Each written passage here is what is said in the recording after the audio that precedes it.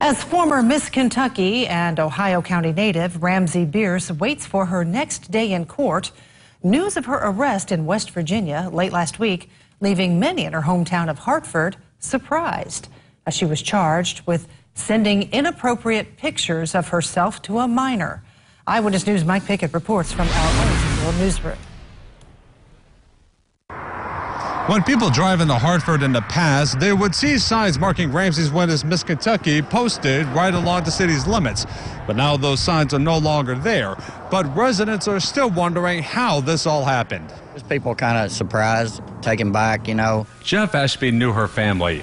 He says he was taken aback at the news of Bearse's arrest last week in West Virginia because she's from what he described as a respectful family. Oh, it's got to be tough on them. I feel bad for them. Like I say, good people, and just a bad situation, you know, that she has put herself in. According to the Kanawha County Sheriff's Office in West Virginia, Bearse allegedly sent obscene photos of herself to a 15-year-old who was a former student of hers at a middle school she taught. She was released on a $10,000 bond. Some residents were left stunned. Very disappointed and kind of let down. I don't really understand why she would have to do something like that, but it's disappointing, very disappointing. Hartford Mayor Gordon Chin says the signs taken down were put into storage until the whole ordeal is done.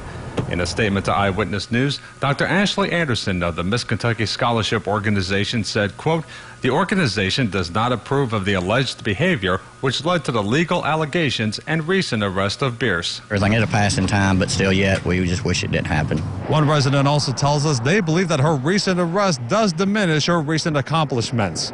In Hartford, Mike Pickett, Eyewitness News.